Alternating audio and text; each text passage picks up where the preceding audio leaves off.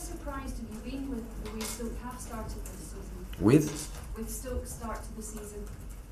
Can happen. But I am sure that in the end of May they will be in the Stoke area in the table. They will be there. So I play against a good manager and good players. That's the important thing for me. The table, I think, is just a moment, just a period, and they will go over it for sure.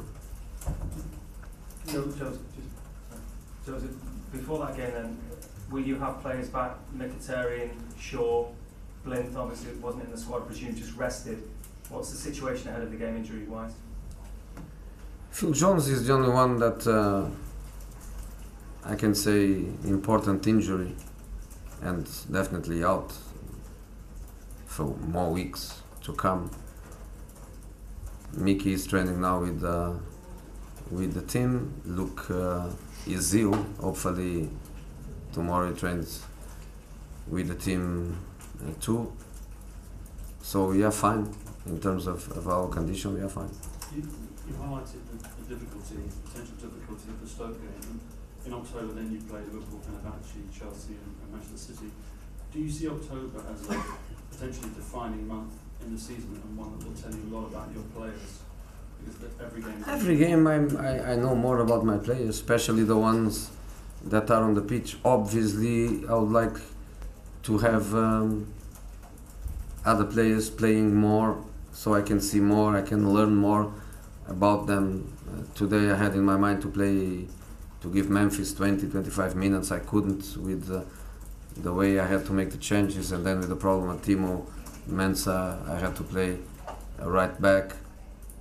But we need the squad, that's for sure. The Europa League is the competition that disturbs more the domestic competitions, because you play Thursdays and it's really difficult. Do you see October as a huge month, because every game is massive, isn't it, in terms of... You know, every game is massive. You know, Watford was massive. We lost 3 points against Watford.